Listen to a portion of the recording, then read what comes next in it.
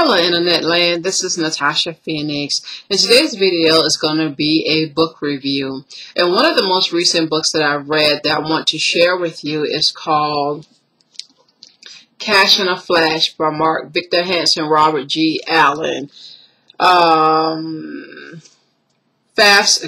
subtopic is Fast Money in Slow Times. And one of the main principles that I love about the book is, during this economic time since 2007, some people may think things are getting better and others are still struggling. But this book helps you to learn different ways of improving your financial situation even in difficult times. And I love the format of the book because on the left side it has the practical ways that you can do it, but then also on the left side it take those practical steps and apply it in a story format.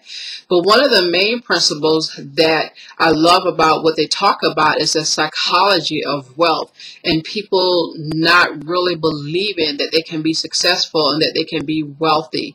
And what they talk about and what they deal with is they have daily assignments in terms of things that you can do to help deal with the underlying issue, subconsciously of why you don't have wealth. And maybe, to write some things down and maybe to go back into your past and find out where you got different mindsets from in terms of why you're not where you want to be, messages that you've gotten in your childhood.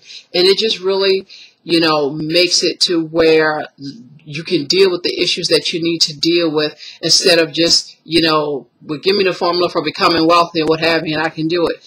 But it's more to it than that. You have to go into your subconscious and actually deal with that with practical exercises, daily exercises to help you with that. So if you get a chance, read Cash in a Flash.